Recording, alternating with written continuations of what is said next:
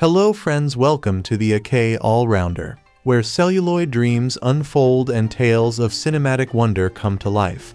From the grandeur of epics to the intimacy of indies, we embark on a journey through the reels of time, exploring the vast landscapes of film. Join us as we delve into the heart of storytelling, dissecting the magic woven by directors, actors, and the boundless imagination of the human spirit. Here, opinions are as diverse as the characters on screen, and every critique is a window into the soul of cinema. Prepare yourself for an adventure beyond the screen.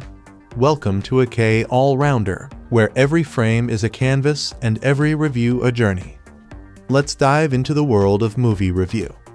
The Witch, Part 2. The other one is a 2022 South Korean science fiction action horror film written and directed by Park Hoon-jung, a sequel to the 2018 film The Witch, Part 1. The Subversion, it stars Shin, Park Eun-bin and Jo Min-soo. The film was released on June 15, 2022 by Next Entertainment World. The film opened at number 1 at South Korean box offices and surpassed 1 million admissions after 4 days, and 2 million after 11 days of release. The Witch, Part 2 is the 7th highest grossing Korean film of 2022 with a gross of $23.4 million and over 28 million viewers. At the 23rd Busan International Film Festival on October 5, 2018, the director Park Hoon-jung and actor Kim Da-mi attending the stage greetings for the film The Witch, Part 1. The Subversion announced the sequel. On being asked about the sequel, he explained, "As those who have seen it expect it, but it will be the story after that shown in the movie." Shin auditioned for the role of the protagonist in the summer of 2020 and was selected after beating 408 others. Lee Jong-suk, after finishing his military duty in 2020, made a comeback with a role in this film. Warner Bros. Korea, the holders of which license, signed a contract with Next Entertainment World New for director Park Hoon-jung's next film, Witch 2. New made the investment and will also distribute the film. The original crew of The Witch, Part 1 joined in this version too. Apart from director Park Hoon-jung, cinematographer Kim Young-ho, art directors Hwa Seong, Choi Hyun-seok, to the martial arts director Kim Young-min are working together. Park Eun-bin is coming back to big screen after 9 years, since her last appearance was in 2013 film Secretly, Greatly. Filming began in the late December 2020 and was wrapped up on April 19, 2021. The Witch, Part 2, was filmed on Jeju Island, which was the backdrop for the ending scene of The Witch, Part 1. Jeju Stone Culture Park and the Glass House, located in Seopcheokji, were filming sites where crucial scenes were filmed. The film release, which was scheduled for April, was postponed due to COVID-19. It was released theatrically on June 15, 2022 in South Korea. The film is promoted with some unique ways adopted by distributors. Some of the online and offline promotional methods have attracted attention of the people. From May 9, the official website of the film provided confidential information related to the girl Shin who escaped the secret laboratory. In addition, it is planning first-class confidential fan art contest that runs until June 6. From May 16, the bus stops around Gangnam and the bus stop on Gangnam-dero from Sinsa Station to Yanggi Station were occupied by the advertisement installed as lenticular, giving impression of a witch road, attracted attention of people visiting the area. The film has been sold in 124 countries around the world, and it will be simultaneously released in 11 countries along with domestic release. The film was invited to the 26th Fantasia International Film Festival and was screened for its Quebec premiere on July 29, 2022. The film entered the international competition section of the 40th Brussels International Fantastic Film Festival and was screened for European premiere on September 5, 2022. The review aggregator website Rotten Tomatoes reported a 75% approval rating, based on 12 reviews with an average rating of 60/1034. Kim Young-sik of Within News reviewing the film wrote, that the appearance of the absolute who is stronger than the strong one has completed the basic character build-up of the witch worldview. Kim praised the performances of Seo Yoon-soo and Jin Gu writing. Actors Seo Yoon-soo and Jin Gu's big performances in saving the main characters are also a highlight of this work. Concluding review, Kim stated, "The film is a work like burning oil that makes you look forward to the upcoming third installment by inserting an expanded worldview into the film." Kim further stated, "In addition, the film shows the audience an expanded worldview with the advent of a new absolute. The story structure has been simplified compared to the first part, and the characters are also at the expected level. But the absolute girl's ability will exceed the audience's expectations." Megan Navarro of Bloody Disgusting rated the film 3.5 out of 5 and criticized the weak narrative, writing, "While the narrative may fare much weaker this round, but appreciated the director Park Hoon-jung's knack for strong visuals and staging late-game revelations." Praising the climax, Navarro wrote, "The other one does move the needle forward and opens up intriguing new possibilities for the third chapter." Roger Moore, film critic, rated the film with 2 stars out of 5 and found the film tardy and lengthy. Moore wrote, "Park Hoon-jung's Everything But the Korean Kitchen Sink sequel to 2018's The Witch, a simple, slow-moving witch hunt story whose clutter keeps it from ever truly getting up to speed. You don't need to watch the bloodyangsty Korean superhero horror hybrid, The Witch, Part 1. The Subversion, if you're only curious about its sequel, The Witch, Part 2. The other one. Both The Witch movies borrow enough of the style and tropes of popular American genre movies that all you need to know about Part 1 is that it's basically a Korean version of Stephen King's Firestarter, only bloodier and now more like an X-Men superhero adventure. Part 2 is more of that story. Guya Yoon Kim Da Mai, a mysterious young girl with superpowers, escapes a shady prison-like science lab and then tries to evade a bunch of people who come looking for her, but with a different young protagonist, Cynthia Shin Si-ah. Neither girl can remember their pre-lab past, but they both develop new attachments with various side characters. There's a lot of bloodshed in both movies, some rubbery-looking computer graphics mayhem, and a surplus of swearing. That's all part of these genre hybrids' appeal. Like some of the better American superhero movies and TV shows, The Witch, Part 1, and its sequel feel like they're actually trying to appeal to a target audience of teenage boys and girls. I mean, yes, there are several female leads, but more importantly, those characters get to do more than just act out the usual pseudo-empowering revankist fantasies that pass for bubblegum feminism. The Witch, Part 2. The other one may be lumpier and more unfocused than its predecessor, but it doesn't rehash what came before it. A good part of what makes The Witch, Part 2, the other one satisfying, is that it's a sequel and therefore part of a prefabricated narrative and genre. There's a lot of welcome teenage and teenage-friendly melodrama here, and it's not always what you might expect. Even Cynthia, a clone who was originally named ADP Arc 1 Datum Point, finds a little potential for romance after she escapes the ARC lab facility and stumbles into Kyung-hee Park Eun-bin and her oafish brother D. Gil Sung Eun-bin. It's mostly only potential since Part 2 feels like an overly elaborate bridge between Part 1 and an inevitable Part 3. Still, it's refreshing to see flirtation and even buddy comedy chemistry as the foundation for many of this movie's criss-crossing relationships, including the better developed of the 2 pairs of mercenaries that chase after Cynthia, the whiskey and swears tomboy Jo Hyun Seo Yoon-soo and her South African beardo partner Justin John Harvey. There's also a brother-sister pair of Shanghainese killers that are unleashed on Cynthia by a different shadowy organization. But the most important thing to know here is, everybody wants to either kidnap or ally with Cynthia, and they're all somehow related to each other. No, seriously, everybody in this movie is somebody's ex-partner, sibling, or potential future partner. The good news for the idly curious viewer is, you don't need to keep a detailed scorecard of these connections. It certainly helps to know that the wheelchair-bound Dr. Baek Jo Min-soo has a cordial rivalry with Jang Lee Jong-suk. and that they're both still looking for Ja-yoon after the events of The Witch, Part 1, The Subversion, but much of The Witch, Part 2. The other one concerns the confluence of overlapping minders and captors that surround Cynthia.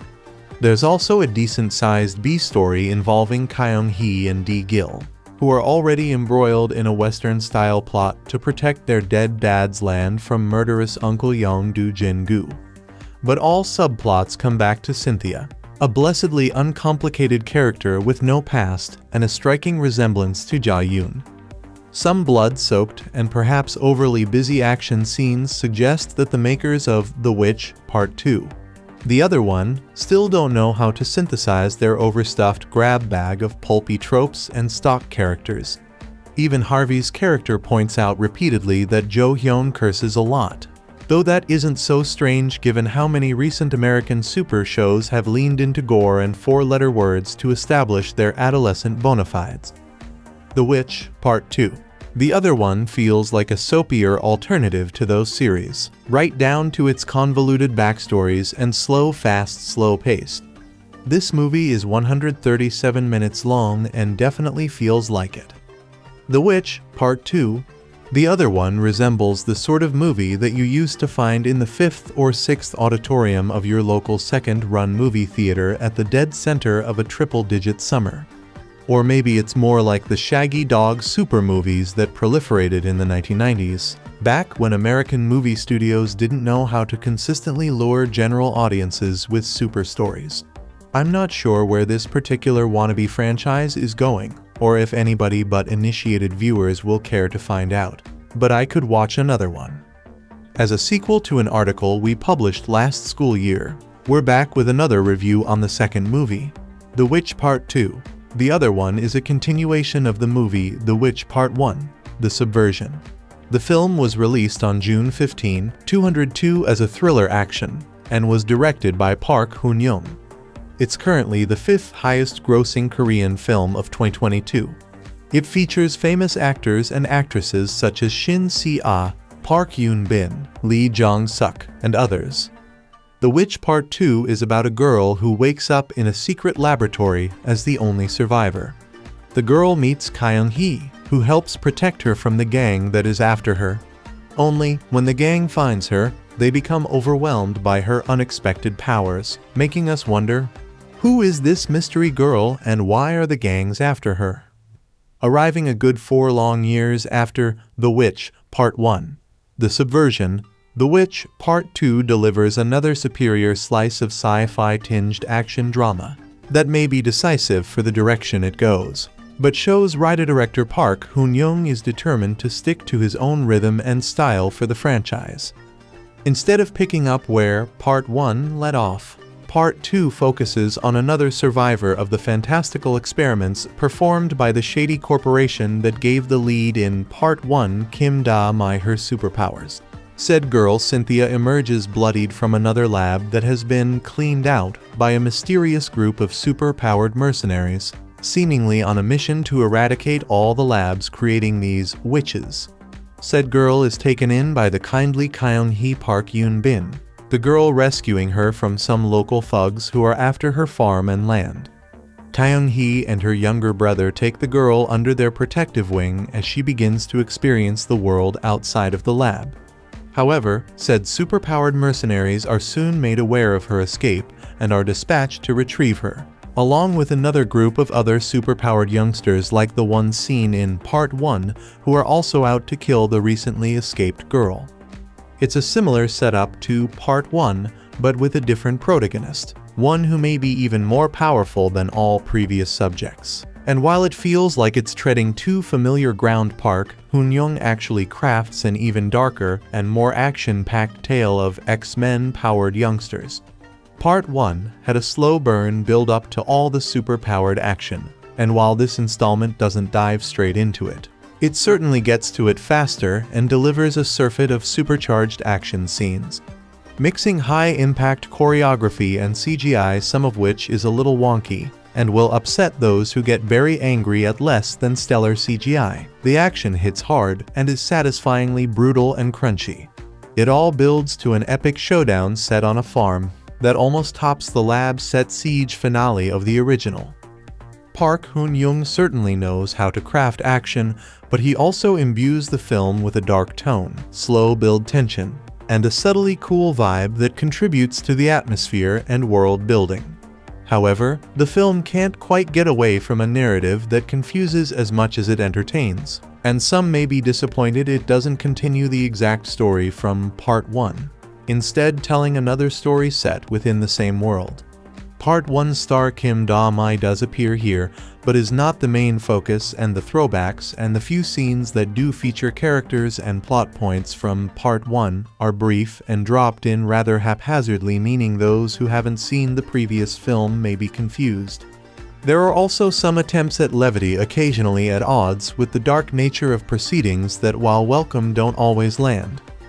While the Witch franchise may be at odds with the rest of Park Hoon-jung's resume, he scripted I Saw the Devil and wrote-directed the superb gangster epic New World. It certainly got his style stamped all over it.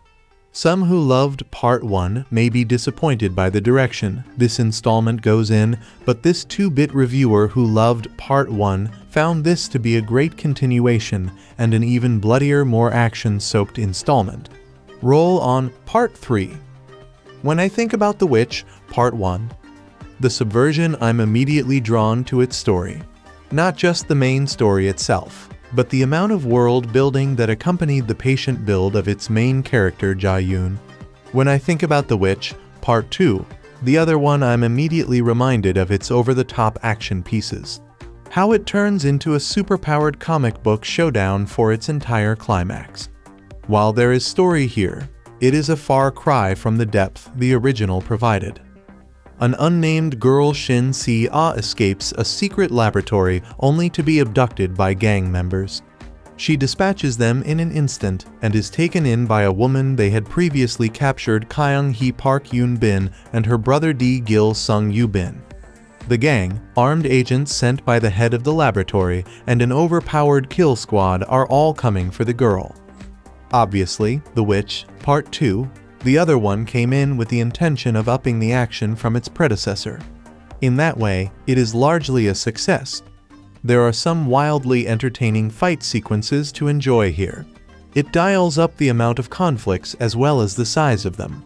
By the time we reach the third act, the other one turns into a full-on comic book movie, complete with epic super-powered showdowns and larger-than-life effects. While The Witch, Part 2, the other one, builds on the world of the original, it doesn't retain what made it truly great. The story here never feels as interesting or as vital. Another girl with gifts is being hunted. This time she isn't hiding her abilities and she isn't laying an elaborate trap. She's new to the outside world and is more interested in tasting food and having human interaction than thinking about retribution or even survival. does a terrific job in a mostly wordless performance. She conveys how lost her character feels and how every new experience is taken in with her expression. The special effects do most of the work as she unleashes her powers, but packs an imposing look into her small frame. The character is interesting because of how calm she remains while at the center of multiple storms. When the time comes to let her power loose, it's easy to see why she is so unimpressed by the noise that surrounds her. There are some other entertaining aspects to The Witch, Part 2, the other one, but again, never as interesting as the first film's world building.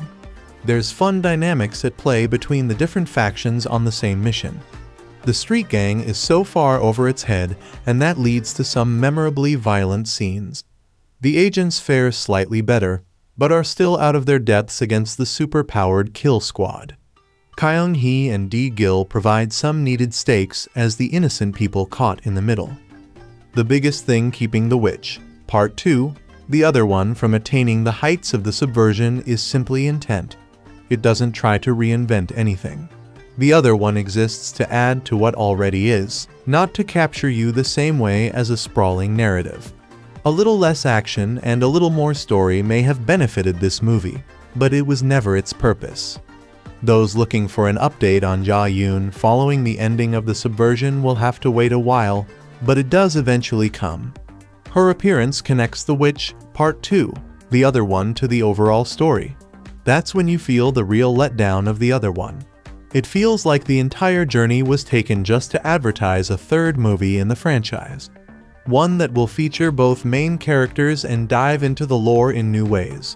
Ways that the other one doesn't concern itself with.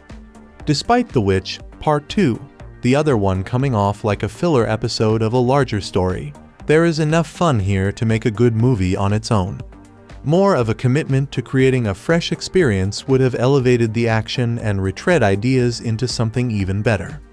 It appears that's what the third part of this series will do. When the credits roll, I was more excited for that movie than the one I just finished. I guess that means it was a success. The Witch Part 2. The other one is the sequel to Park Hoon-jung's 2018 brutal sci-fi action horror, The Witch Part 1, Subversion. In the original movie, Kim Da-mai plays Ya-yoon, a young mysterious girl who, after escaping a research facility, is adopted by a kind couple. But after an ill-advised appearance on a Korean talent show, she is pursued by a shadowy organization with malicious intent. However, all is not as it seems with Ya-yoon, who harbors a deadly secret. Rather than picking up where the first film left off, The Witch Part 2, the other one introduces us in similar fashion to a new character, the girl Shin. She escapes from yet another shadowy facility, caked head to toe in gore, and finds herself taken in by kind-hearted stranger, Kyung-hee Park Eun-bin, who takes her back to her farm. A family feud involving land rights and Kyung-hee's gangster uncle escalates and invites the attention of dangerous super-powered assassins. The Witch Part 1. Subversion was a genre-bending mix of sci-fi, action, and horror, but The Witch Part 2. The other one eschews that in favor of way more action and slapstick comedy, and I don't think this change adds anything to The Witch Part 2. The other one, in fact, it makes it a weaker story. Where in the first film there was mystery and a build-up towards something shocking and frankly awesome, the second film goes full superhero movie fairly quickly and without finesse. Clearly, the success of the first film has produced a higher budget and an expectation to expand the scope. In software engineering, it's called feature creep, and this movie is packed to the gills with it. In The Witch Part 1. Subversion, the supernatural elements were shown in limited glimpses, making it feel special and mysterious. The Witch Part 2. The other one has people flipping and flying all over the place like the worst parts of the Matrix movies. Gone is the slow build of the first film, replaced by simplistic caricatures, crummy jokes, and bland over-choreographed action scenes. The action scenes themselves are the most annoying part. Zoomed in close, lots of quick cuts with low-budget CGI. The amount of people that go flying out of shot at supersonic speed is hilarious. It's cool maybe the first time, but the next 15,000 times, not so much. There is an attempt to build up a relationship between the girl, Kyung-hee, and her dorky brother Gil Sung-Eun-bin, which creates a few genuinely tender moments between these characters. But this is diluted by a story that is overstuffed with too many subplots and throwaway characters, which makes it hard to follow the actual point of the film. Also, if you are looking to see what happens to our characters in the first movie, be prepared for small revelations and big disappointment. As a huge fan of the first film, I really wanted to like The Witch Part 2, the other one, but it feels like it was directed by a focus group and corrupted to reach a wider audience. I still have hope for the franchise because of the director, and as much as I complained The Witch Part 2, the other one is probably at its best when at its most stupid. Just turn your brain off and let the nonsense flow over you like the hot winds of death. The Witch Part 2. The other one does some typical sequel things. Namely, it expands the world of this story. The Subversion is predominantly concerned with the narrative of Ja-yoon Kim, an adopted young woman whose past catches up to her. Her unique abilities and ailments point backwards to her origin as the victim of a medical experiment. We follow her back to the facility where it all went down, where she can exact her revenge. The other one takes the logical step of examining new characters who went through the same medical transformation. The central figure in this sequel is a test subject who was cloned in the mysterious laboratory Shin. It is implied that she is heavily dangerous and ought to be eliminated. A foul-mouthed mercenary and her South African partner are tasked with tracking her down. Not to mention the various other shadowy figures and their nameless thugs who are also interested in the girl or otherwise are unfortunate enough to fall into her path.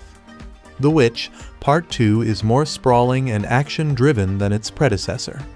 The Subversion is more character-driven, taking its time to establish the protagonist and those in her inner orbit. This first film takes over an hour before any sci-fi action breaks out. And this is to the film's credit. By grounding the story in a central character and her loved ones, adequate stakes are established. The mayhem of the second hour is justified by the relatively tame first hour.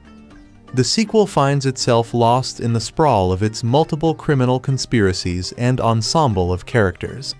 The protagonist here gets far less time to develop.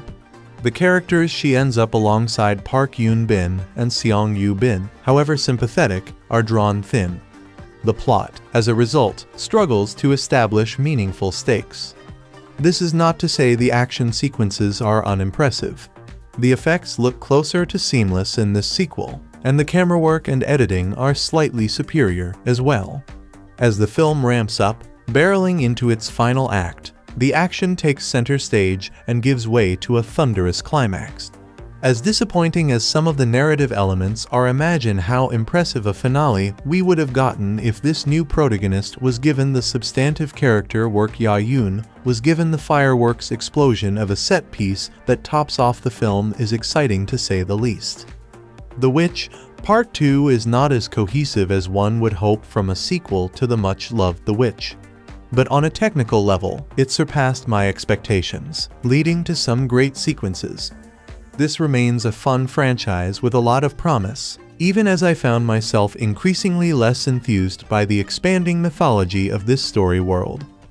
When Park Hoon-jung released a film about a young girl escaping an experimental facility with superpowers and taking revenge years later and ambitiously added a Part 1 in the title, little did he or his fans know that there would be a time when his follow-up to The Witch, Part 1.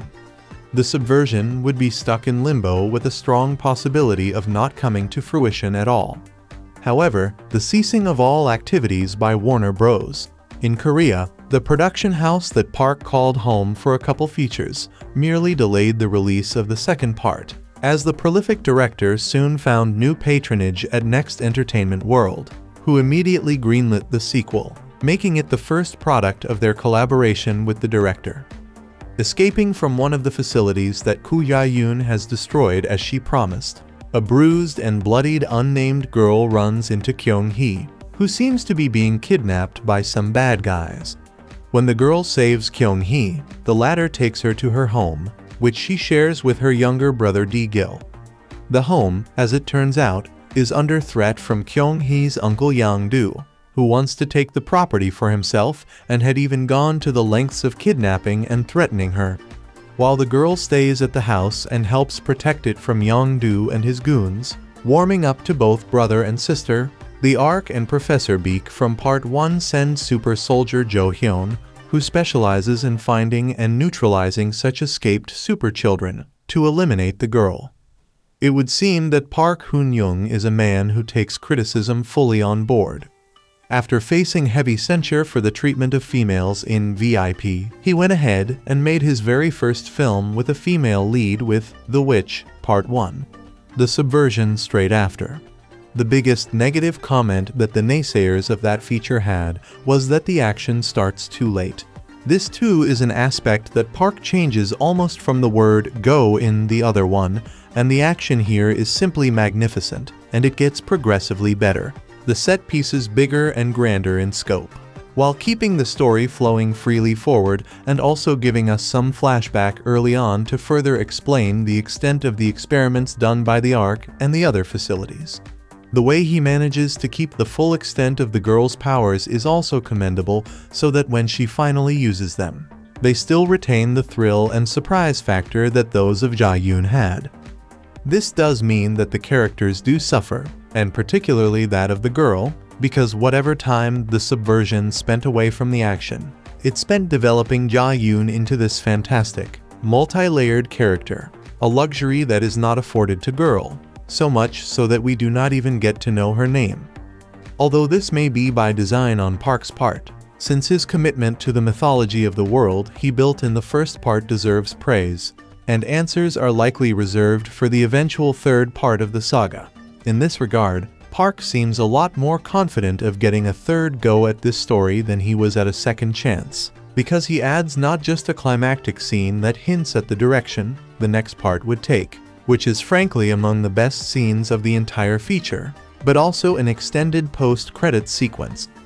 The time that the story remains away from the action here focuses more on the villains, particularly Jo Hyun and her terribly cast Australian sidekick, who are successfully used for the action sequences, further hampering the screen time girl gets. This is probably Part 2's biggest drawback. The one question on many fans' minds ever since the news of a new character being central and her eventual casting has been if Shin Si-ah is the next Kim Da-mai, who went on to have a very successful career after The Witch, becoming one of the most exciting young actresses today. Once again chosen after auditioning a large number of actresses, there is no denying that Shin is a charismatic, talented actress.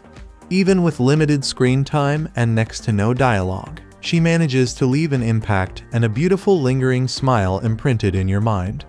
However, she just isn't provided the scope that Kim Da-mai was privy to, leaving an unfair comparison between the two actresses. Her comedic scenes, thanks to her fascination with food, do manage to bring a chuckle and end up being where we see a warmer side to both the actress and her character, as opposed to the flat comedy between Jo Hyun and her Australian second-in-charge. It is a lot more effectively used with girl and Kyung-hee, her brother, as well as Young-do. Both Park Eun-bin returning to the big screen after 9 years as Kyung-hee and Seo Yoon-soo as Jo Hyun instead get a fair amount of work to do and impress in different manners.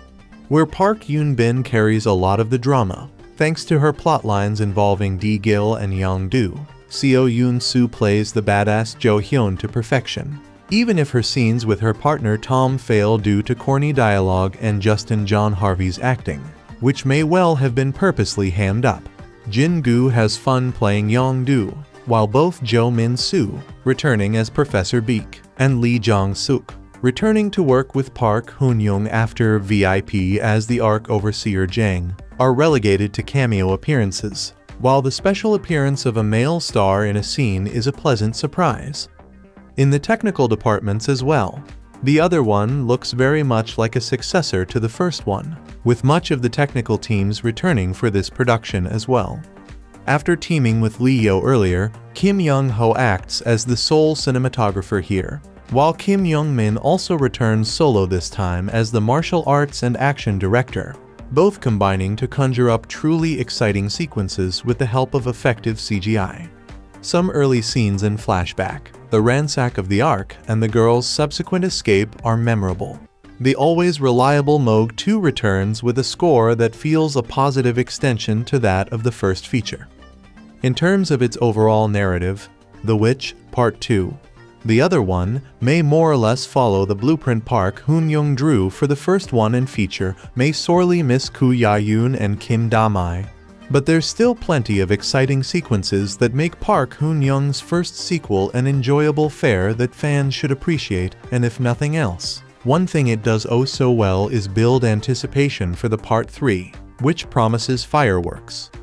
At the end of my review for 2018's The Witch, Part 1, The Subversion, I finished up by saying, if we do get another round of witchery, here's hoping Hoon-jung goes for a less is more approach, with more focus on being lean and mean, and less on everything else. The line was in reference to many of the superfluous plot threads that populated the 125 minutes runtime. And now in 2022 we finally have the follow-up in the form of The Witch, Part 2. The other one a completely non-ironic title, I should point out. The only assumption I can safely make is that director and scriptwriter Park Hoon-jung didn't read my review, as the sequel clocks in at an even longer 137 minutes. It's been almost 10 years since Hoon-jung marked himself as a director to keep an eye on with the release of his sophomore feature The New World.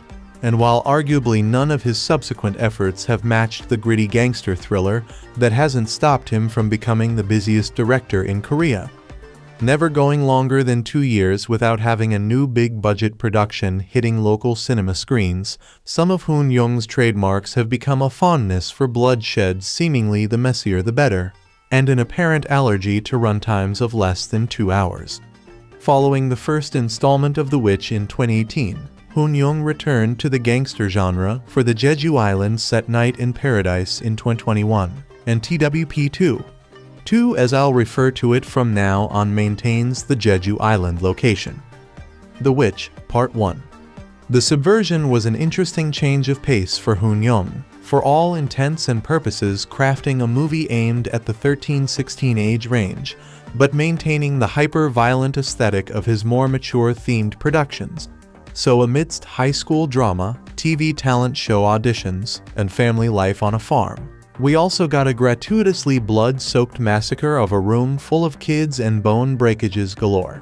A jarring mix, but proceedings were anchored by a breakthrough performance from newcomer Kim Da-mai, selling a fairly preposterous plot twist, albeit an entertaining one with aplomb. The final scene of TWP1. T.S. promised there were others like her, part of a shady scientific experiment on kids that gives them superpowers, and sure enough in TWP2. We get to meet several of them. Hoon-jung stays close to the original's formula in the way he's cast another newcomer as the central character, this time played by Shin, making her acting debut. Also much like in the original, wakes up in an abandoned research facility to find herself covered in blood and surrounded by dead bodies. Finally coming across a road after walking through the surrounding forest, she soon captures the attention of a passing people carrier. Unfortunately for her, it's full of local gangsters who are in the middle of escorting Park Eun-bin secretly and greatly, Death Bell 2, bloody camp, to a quiet location so they can get rid of her, as she's refusing to sell her family's home and land to her property developer uncle who wants to build a resort. Since they don't want any witnesses, just happens to be collateral damage. Until of course she reveals that she's a superhuman psycho and kills everyone except for Eun-bin. Rather than being horrified, Eun-bin brings home where she lives with her younger brother, played by Sung Yoo-bin Broker, birthday, since both of their parents have passed away. Bonding ensues, with and her powers seeing her become a protector for the siblings whenever their dastardly uncle turns up with his hoodlums, while also growing closer to Yoo-bin. He's desperate to make her a YouTube star, as he's convinced it'll be a moneymaker, before changing his mind and deciding, let's do a competition show like she did, and showing a clip on his tablet of Kim Da-mai from the original doing her talent show audition. She also makes CGI cats and dogs float in the air for fun. While I'd like to say this is the main plot, it's actually debatable considering just how much Hoon-jung attempts to cram into the epic, and entirely unjustified, runtime. An unfocused and messy affair much like the original. TWP2 has a lot going on. There's a pair of superhuman assassins for hire, played by Seo Yoon-soo Kingmaker and Justin John Harvey Ashfall, who are hired to take out by a returning Jo Min-soo Pieta as the doctor behind all of the experiments. They almost have their own self-contained story, since they branched off to go freelance from a bigger group of superhuman assassins being led by Lee Jong-suk Hong-jun's VIP, and the latest job sees their paths cross again after 10 years. In addition, there's also another group of evil superhuman assassins for hire from China, who just seem content to kill anything that's breathing. Plus, there's some back alley surgeon guy operating as a vet. Everyone drinks whiskey and is after for one reason or another, but it all becomes rather exhausting. The bait and switch that the original pulled off so effectively is non-existent here, as we know has powers from the start, and apparently so does she, so rather than the sudden bursts of violence being a surprise, they've now become expected. Perhaps the reason behind cramming in so many characters is Hoon-jung's way of compensating, but his handling of them results in a tonal mess. Yoon-soo and Harvey would appear to be there for comedic relief, constantly bickering in English, with the running joke of Harvey complaining at how much Yoon-soo swears at him in Korean, even though every other word he says himself is FCK. The issue is the first time we meet Yoon-soo, she graphically shoots one of her victims in the head several times over. It's a bizarre way to introduce a character that's expected to deliver laughs, and the harshness of her introduction makes their subsequent banter exasperating more than anything. The attempts at humor, and the way they're interspersed throughout TWP2 are frequently disastrous. Even in the last hour, when proceedings should be ramping up, we still get comedic asides like Si-ah visiting a supermarket for the first time, although the scene does contain an amusing cameo from Tae-gu, in which I'm convinced he's supposed to be in character from his role in Night in Paradise. The poor pacing over such a punishing runtime becomes a real challenge, and it comes as a relief when in the final half hour the uncle and his hoodlums, the pair of superhuman assassins, the group of evil Chinese superhuman assassins, the siblings, and Si-ah all converge on the property to fight it out. What follows is a lot of incomprehensible CGI of people who don't die very easily running and flying around at hyper speed, liberally accompanied by the kind of gratuitous violence we've come to expect from Hoon-jung. Ironically, the violence is so cartoonish and over the top during these scenes. It was the only time I found Yoon-soo and Harvey's interactions genuinely funny, which continue in a post-credits sequence. The closing moments also manage to deliver a cameo that provides a satisfying connection to the original, even if it does essentially mean that everything we've just watched is simply a bridge to a third installment. Depending on how much enjoyment is gained from TWP2, the ending will likely leave audiences eagerly anticipating the next sequel, or feeling like they've just wasted over 2 hours of their time. Overlong, overwrought, and over the top, there's an inescapable feeling while watching The Witch, Part 2. The other one that what we have is an entertainingly schlocky B-movie that somehow accidentally got dressed in an epic big-budget production's clothes. So much of it feels unnecessary, to the point that it wouldn't surprise me if the cutting room floor is completely spotless. For those that enjoyed the original, and not just for Kim Da-mai's performance, there could well be something to enjoy here, since it essentially offers more of the same. For everyone else, the unruly narrative, jarring tonal shifts, and pacing that's all over the place will make it a tougher proposition. The Witch, Part 1 Subversion 2018 was a South Korean venture into psychic powers themes. A directorial effort from Park Hoon-jung, usually known for his gangster and historical films, it proved a reasonable success, while ambitiously announcing that it was the first of the series. The Witch Part 2, the other one, is the sequel, while a third film is also implied in the ending. The first The Witch film came as part of a rise in films about psychic powers that have emerged from South Korean cinema in the late 2010s, early 2020s. Around the same time, we have also seen Psychokinesis 2018 and Seobok 2021, both of which are fine films. Although by the time that the other one arrives, these start to blur into a certain sameness. The Witch films and these other two all climax with the empowered hero-heroine of the particular film unleashing a psychic conflagration against the pursuing heavies. The prologue tells us about the school bus that is diverted, the pupils gassed, and one of the students abducted. As later becomes apparent, the teenager is pregnant with twins, one of which will be Kim Da-mi from the first film, and the other this film's unnamed heroine Shin Si-ah. Kim Da-mi makes a return appearance at the very end, and we get to meet their mother, with things clearly set up for a third film where presumably all parties will come together. The other one is often a confusing watch. I am not sure if this is a result of the subtitles or not. The version I was watching had subtitles for the sections where the hitwoman Seo Yoon-soo and her South African associate Justin John Harvey speak English, where the subtitling was notedly at variance from the words that you could hear being said by the characters.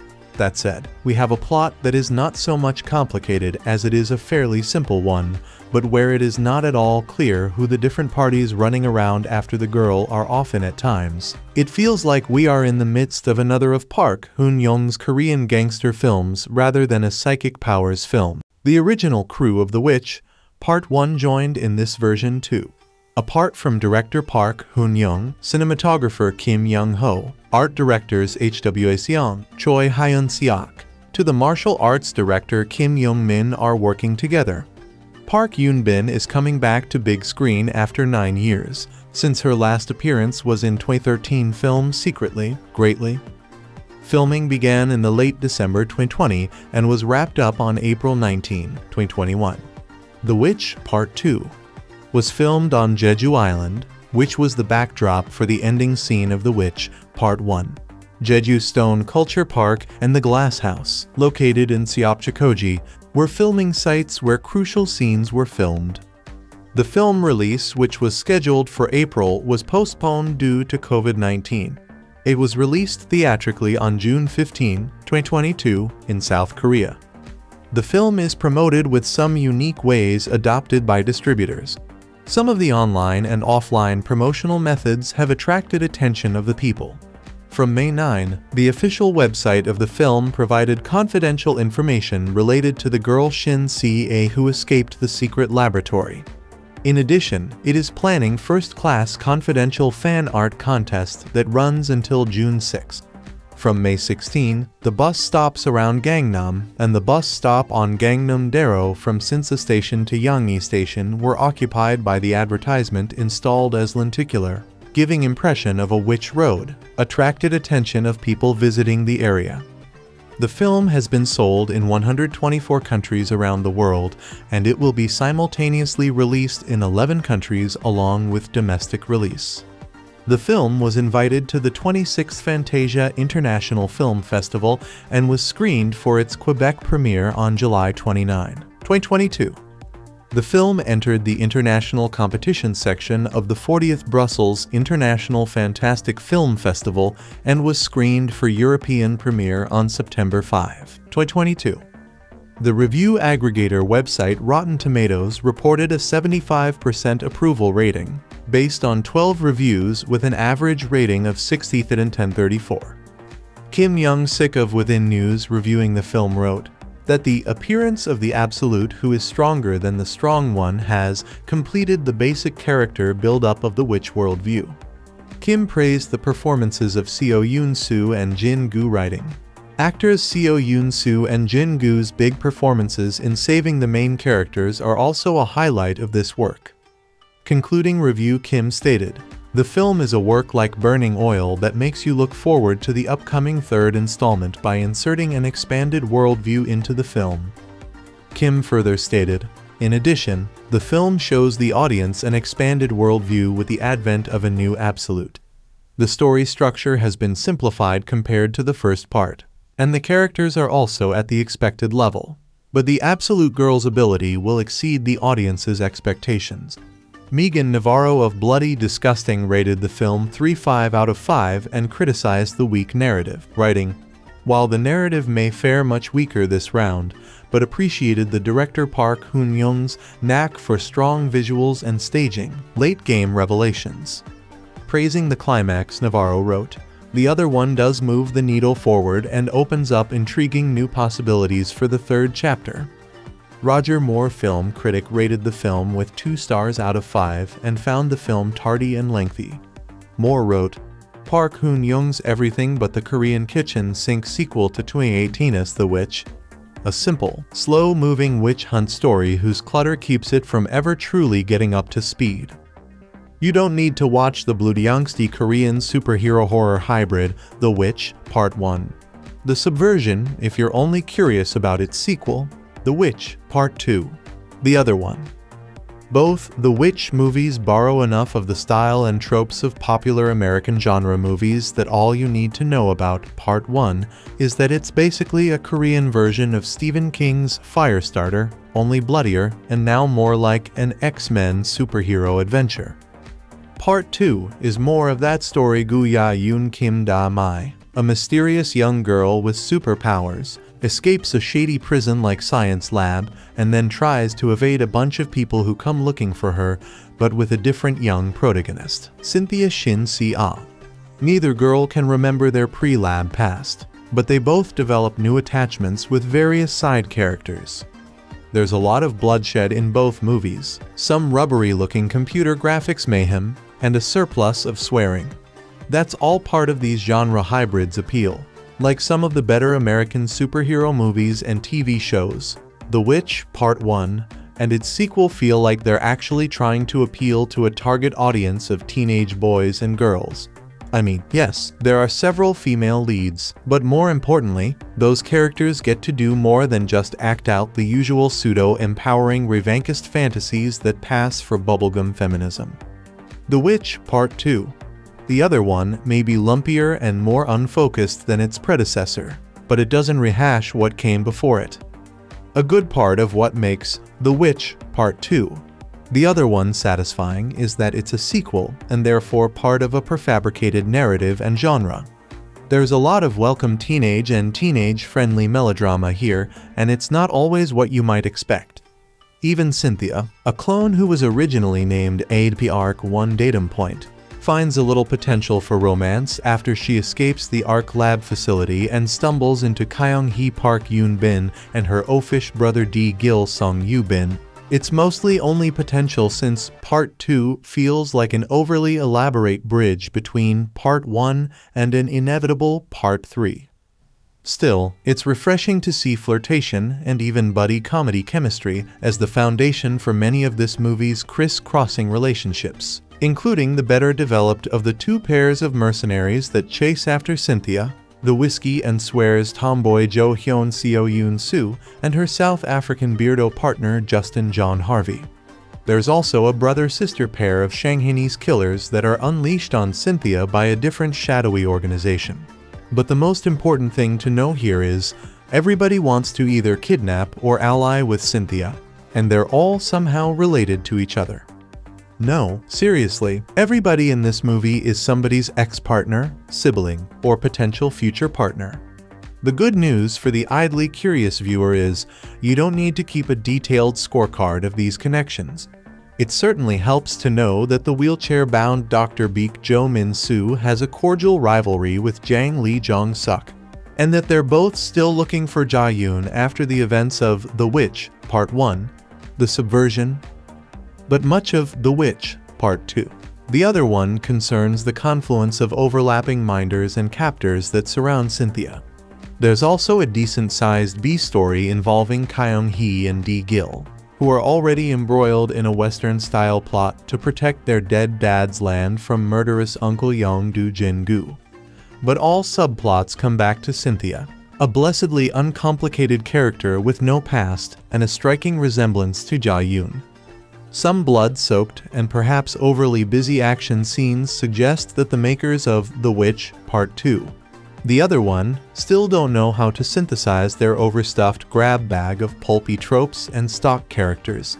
Even Harvey's character points out repeatedly that Jo Hyun curses a lot, though that isn't so strange given how many recent American super shows have leaned into gore and four-letter words to establish their adolescent bona fides.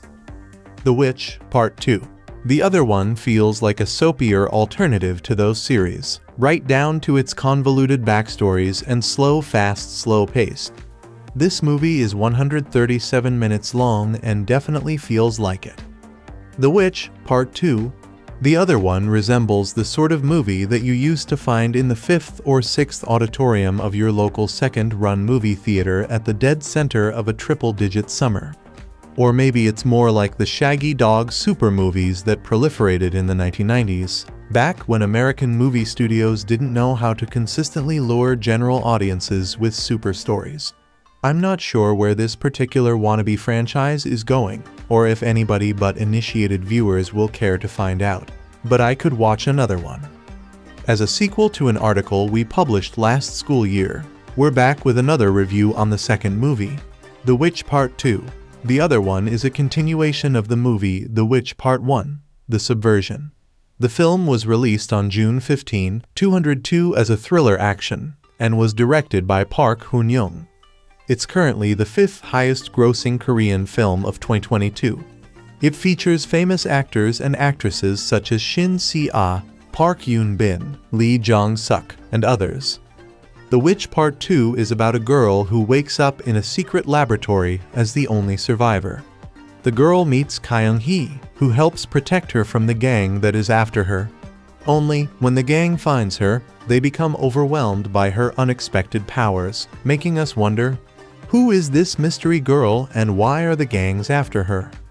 Arriving a good 4 long years after The Witch Part 1, The Subversion, The Witch Part 2 delivers another superior slice of sci-fi tinged action drama that may be decisive for the direction it goes, but shows writer-director Park Hoon-jung is determined to stick to his own rhythm and style for the franchise. Instead of picking up where Part 1 led off, Part 2 focuses on another survivor of the fantastical experiments performed by the shady corporation that gave the lead in Part 1 Kim Da-mai her superpowers. Said girl Cynthia emerges bloodied from another lab that has been cleaned out by a mysterious group of super-powered mercenaries, seemingly on a mission to eradicate all the labs creating these witches. Said girl is taken in by the kindly Kyung-hee Park Eun-bin, the girl rescuing her from some local thugs who are after her farm and land. Kyung-hee and her younger brother take the girl under their protective wing as she begins to experience the world outside of the lab. However, said superpowered mercenaries are soon made aware of her escape and are dispatched to retrieve her, along with another group of other superpowered youngsters like the ones seen in Part 1 who are also out to kill the recently escaped girl.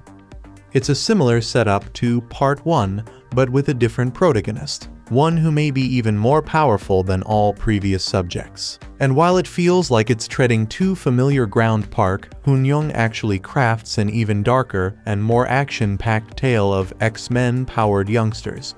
Part 1 had a slow burn build up to all the super-powered action, and while this installment doesn't dive straight into it, it certainly gets to it faster and delivers a surfeit of supercharged action scenes, mixing high-impact choreography and CGI, some of which is a little wonky and will upset those who get very angry at less than stellar CGI. The action hits hard and is satisfyingly brutal and crunchy. It all builds to an epic showdown set on a farm that almost tops the lab set siege finale of the original. Park Hoon-jung certainly knows how to craft action, but he also imbues the film with a dark tone, slow build tension, and a subtly cool vibe that contributes to the atmosphere and world building. However, the film can't quite get away from a narrative that confuses as much as it entertains, and some may be disappointed it doesn't continue the exact story from Part 1, instead telling another story set within the same world. Part 1 star Kim Da-mai does appear here, but is not the main focus, and the throwbacks and the few scenes that do feature characters and plot points from Part 1 are brief and dropped in rather haphazardly, meaning those who haven't seen the previous film may be confused. There are also some attempts at levity occasionally at odds with the dark nature of proceedings that, while welcome, don't always land. While The Witch franchise may be at odds with the rest of Park Hoon-jung's resume, he scripted I Saw the Devil and wrote-directed the superb gangster epic New World, it's certainly got his style stamped all over it. Some who loved Part 1 may be disappointed by the direction this installment goes in, but this 2-bit reviewer who loved Part 1 found this to be a great continuation and an even bloodier, more action-soaked installment. Roll on Part 3. When I think about The Witch Part 1, The Subversion, I'm immediately drawn to its story. Not just the main story itself, but the amount of world building that accompanied the patient build of its main character Ja-yoon. When I think about The Witch Part 2, the other one, I'm immediately reminded of its over-the-top action pieces. How it turns into a superpowered comic book showdown for its entire climax. While there is story here, it is a far cry from the depth the original provided. An unnamed girl Shin escapes a secret laboratory only to be abducted by gang members. She dispatches them in an instant and is taken in by a woman they had previously captured, Kyung-hee Park Eun-bin and her brother Gil Sung Eun-bin. The gang, armed agents sent by the head of the laboratory, and an overpowered kill squad are all coming for the girl. Obviously, The Witch Part 2, the other one, came in with the intention of upping the action from its predecessor. In that way, it is largely a success. There are some wildly entertaining fight sequences to enjoy here. It dials up the amount of conflicts as well as the size of them. By the time we reach the third act, the other one turns into a full-on comic book movie, complete with epic super-powered showdowns and larger-than-life effects. While The Witch, Part 2, the other one builds on the world of the original, it doesn't retain what made it truly great. The story here never feels as interesting or as vital. Another girl with gifts is being hunted. This time she isn't hiding her abilities and she isn't laying an elaborate trap. She's new to the outside world and is more interested in tasting food and having human interaction than thinking about retribution or even survival. Si-ah does a terrific job in a mostly wordless performance. She conveys how lost her character feels and how every new experience is taken in with her expression. The special effects do most of the work as she unleashes her powers, but Si-ah packs an imposing look into her small frame. The character is interesting because of how calm she remains while at the center of multiple storms. When the time comes to let her power loose, it's easy to see why she is so unimpressed by the noise that surrounds her. There are some other entertaining aspects to The Witch, Part 2, the other one, but again, never as interesting as the first film's world building. There's fun dynamics at play between the different factions on the same mission. The street gang is so far over its head, and that leads to some memorably violent scenes. The agents fare slightly better, but are still out of their depths against the super-powered kill squad. Kyung-hee and D-Gil provide some needed stakes as the innocent people caught in the middle. The biggest thing keeping The Witch, Part 2, the other one, from attaining the heights of the Subversion is simply intent. It doesn't try to reinvent anything. The other one exists to add to what already is, not to capture you the same way as a sprawling narrative. A little less action and a little more story may have benefited this movie, but it was never its purpose. Those looking for an update on Ja-yoon following the ending of the Subversion will have to wait a while, but it does eventually come. Her appearance connects The Witch, Part 2, the other one, to the overall story. That's when you feel the real letdown of the other one. It feels like the entire journey was taken just to advertise a third movie in the franchise. One that will feature both main characters and dive into the lore in new ways. Ways that the other one doesn't concern itself with. Despite The Witch, Part 2, the other one coming off like a filler episode of a larger story, there is enough fun here to make a good movie on its own. More of a commitment to creating a fresh experience would have elevated the action and retread ideas into something even better. It appears that's what the third part of this series will do. When the credits roll, I was more excited for that movie than the one I just finished. I guess that means it was a success. The Witch, Part 2. The other one is the sequel to Park Hoon-jung's 2018 brutal sci-fi action horror, The Witch, Part 1, Subversion. In the original movie, Kim Da-mai plays Ja-yoon, a young mysterious girl who, after escaping a research facility, is adopted by a kind couple. But after an ill-advised appearance on a Korean talent show, she is pursued by a shadowy organization with malicious intent. However, all is not as it seems with Ja-yoon, who harbors a deadly secret. Rather than picking up where the first film left off, The Witch, Part 2, the other one introduces us in similar fashion to a new character, the girl Shin. She escapes from yet another shadowy facility, caked head to toe in gore, and finds herself taken in by kind-hearted stranger, Kyung-hee Park Eun-bin, who takes her back to her farm. A family feud involving land rights and Kyung-hee's gangster uncle escalates and invites the attention of dangerous super-powered assassins. The Witch, Part 1. Subversion was a genre-bending mix of sci-fi, action, and horror, but The Witch, Part 2. The other one eschews that in favor of way more action and slapstick comedy, and I don't think this change adds anything to The Witch, Part 2. The other one, in fact, it makes it a weaker story. Where in the first film there was mystery and a build-up towards something shocking and frankly awesome, the second film goes full superhero movie fairly quickly and without finesse. Clearly, the success of the first film has produced a higher budget and an expectation to expand the scope. In software engineering, it's called feature creep, and this movie is packed to the gills with it. In The Witch, Part 1. Subversion, the supernatural elements were shown in limited glimpses, making it feel special and mysterious. The Witch, Part 2. The other one has people flipping and flying all over the place like the worst parts of the Matrix movies. Gone is the slow build of the first film, replaced by simplistic caricatures, crummy jokes, and bland over-choreographed action scenes. The action scenes themselves are the most annoying part. Zoomed in close, lots of quick cuts with low-budget CGI. The amount of people that go flying out of shot at supersonic speed is hilarious. It's cool maybe the first time, but the next 15,000 times, not so much.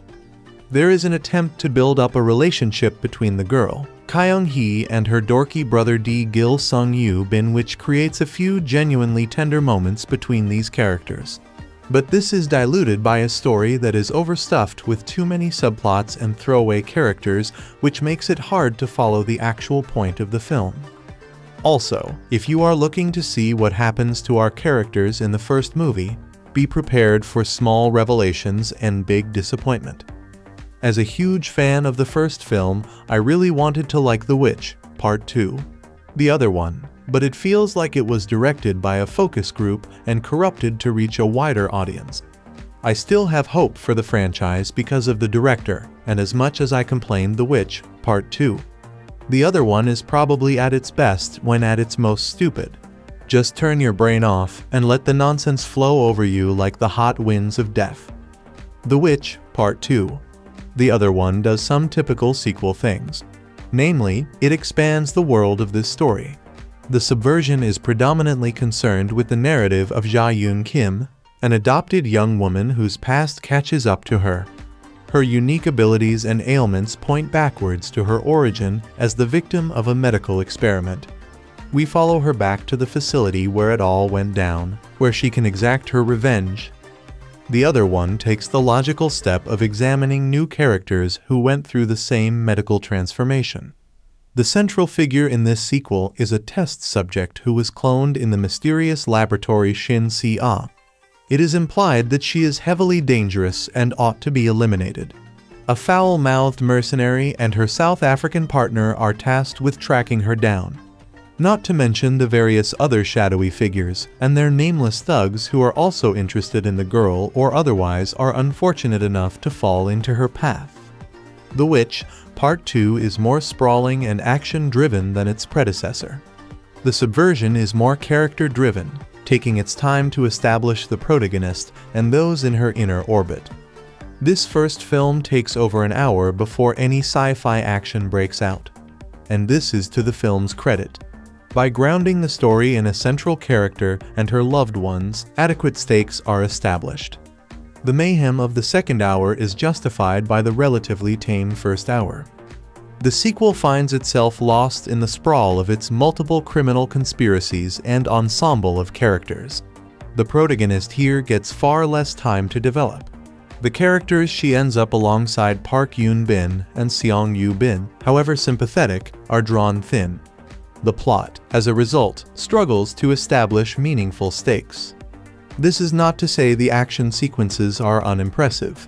The effects look closer to seamless in this sequel, and the camera work and editing are slightly superior as well. As the film ramps up, barreling into its final act, the action takes center stage and gives way to a thunderous climax. As disappointing as some of the narrative elements are, imagine how impressive a finale we would have gotten if this new protagonist was given the substantive character work Ya-yoon was given. The fireworks explosion of a set piece that tops off the film is exciting to say the least. The Witch, Part 2 is not as cohesive as one would hope from a sequel to the much-loved The Witch. But on a technical level, it surpassed my expectations, leading to some great sequences. This remains a fun franchise with a lot of promise, even as I found myself increasingly less enthused by the expanding mythology of this story world. When Park Hoon-jung released a film about a young girl escaping an experimental facility with superpowers and taking revenge years later and ambitiously added a Part 1 in the title, Little did he or his fans know that there would be a time when his follow-up to The Witch, Part 1, The Subversion, would be stuck in limbo with a strong possibility of not coming to fruition at all. However, the ceasing of all activities by Warner Bros. In Korea, the production house that Park called home for a couple features, merely delayed the release of the second part, as the prolific director soon found new patronage at Next Entertainment World, who immediately greenlit the sequel, making it the first product of their collaboration with the director. Escaping from one of the facilities that Koo Ya-yoon has destroyed as she promised, a bruised and bloodied unnamed girl runs into Kyung-hee, who seems to be being kidnapped by some bad guys. When the girl saves Kyung-hee, the latter takes her to her home, which she shares with her younger brother D-gil. The home, as it turns out, is under threat from Kyung-hee's uncle Yang-do, who wants to take the property for himself and had even gone to the lengths of kidnapping and threatening her. While the girl stays at the house and helps protect it from Yang-do and his goons, warming up to both brother and sister, the Ark and Professor Beak from Part 1 send super soldier Jo Hyun, who specializes in finding and neutralizing such escaped super children, to eliminate the girl. It would seem that Park Hoon-jung is a man who takes criticism fully on board. After facing heavy censure for the treatment of females in VIP, he went ahead and made his very first film with a female lead with The Witch, Part 1, The Subversion straight after. The biggest negative comment that the naysayers of that feature had was that the action starts too late. This too is an aspect that Park changes almost from the word go in the other one, and the action here is simply magnificent, and it gets progressively better. The set pieces bigger and grander in scope, while keeping the story flowing freely forward and also giving us some flashback early on to further explain the extent of the experiments done by the Ark and the other facilities. The way he manages to keep the full extent of the girl's powers is also commendable, so that when she finally uses them, they still retain the thrill and surprise factor that those of Ja-yoon had. This does mean that the characters do suffer, and particularly that of the girl, because whatever time the Subversion spent away from the action, it spent developing Ja-yoon into this fantastic, multi-layered character, a luxury that is not afforded to girl. So much so that we do not even get to know her name. Although this may be by design on Park's part, since his commitment to the mythology of the world he built in the first part deserves praise, and answers are likely reserved for the eventual third part of the saga. In this regard, Park seems a lot more confident of getting a third go at this story than he was at a second chance, because he adds not just a climactic scene that hints at the direction the next part would take, which is frankly among the best scenes of the entire feature, but also an extended post-credits sequence. The time that the story remains away from the action here focuses more on the villains, particularly Jo Hyun and her terribly cast Australian sidekick, who are successfully used for the action sequences, further hampering the screen time girl gets. This is probably Part 2's biggest drawback. The one question on many fans' minds ever since the news of a new character being central and her eventual casting has been if Shin Si-ah is the next Kim Da-mai, who went on to have a very successful career after The Witch, becoming one of the most exciting young actresses today. Once again chosen after auditioning a large number of actresses, there is no denying that Shin is a charismatic, talented actress. Even with limited screen time and next to no dialogue, she manages to leave an impact and a beautiful lingering smile imprinted in your mind. However, she just isn't provided the scope that Kim Da-mai was privy to, leaving an unfair comparison between the two actresses. Her comedic scenes, thanks to her fascination with food, do manage to bring a chuckle and end up being where we see a warmer side to both the actress and her character, as opposed to the flat comedy between Jo Hyun and her Australian second-in-charge. It is a lot more effectively used with girl and Kyung-hee, her brother, as well as Yang-do. Both Park Eun-bin returning to the big screen after 9 years as Kyung-hee and Seo Yoon-soo as Jo Hyun instead get a fair amount of work to do and impress in different manners. Where Park Eun-bin carries a lot of the drama, thanks to her plotlines involving D-gil and Yang-do, Seo Yoon-soo plays the badass Jo Hyun to perfection, even if her scenes with her partner Tom fail due to corny dialogue and Justin John Harvey's acting, which may well have been purposely hammed up. Jin-gu has fun playing Yong-do, while both Jo Min-soo, returning as Professor Beak, and Lee Jong-suk, returning to work with Park Hoon-jung after VIP as the ARC Overseer Jang, are relegated to cameo appearances, while the special appearance of a male star in a scene is a pleasant surprise. In the technical departments as well, the other one looks very much like a successor to the first one, with much of the technical teams returning for this production as well. After teaming with Lee Yo earlier, Kim Young-ho acts as the sole cinematographer here, while Kim Young-min also returns solo this time as the martial arts and action director, both combining to conjure up truly exciting sequences with the help of effective CGI. Some early scenes in flashback, the ransack of the Ark, and the girl's subsequent escape are memorable. The always reliable Moog 2 returns with a score that feels a positive extension to that of the first feature. In terms of its overall narrative, The Witch, Part 2, the other one may more or less follow the blueprint Park Hoon-jung drew for the first one and feature may sorely miss Koo Ya-yoon and Kim Da-mai. But there's still plenty of exciting sequences that make Park Hoon-jung's first sequel an enjoyable fare that fans should appreciate, and if nothing else, one thing it does oh so well is build anticipation for the Part 3, which promises fireworks. At the end of my review for 2018's The Witch, Part 1, The Subversion, I finished up by saying, if we do get another round of witchery, here's hoping Hoon-jung goes for a less is more approach, with more focus on being lean and mean, and less on everything else.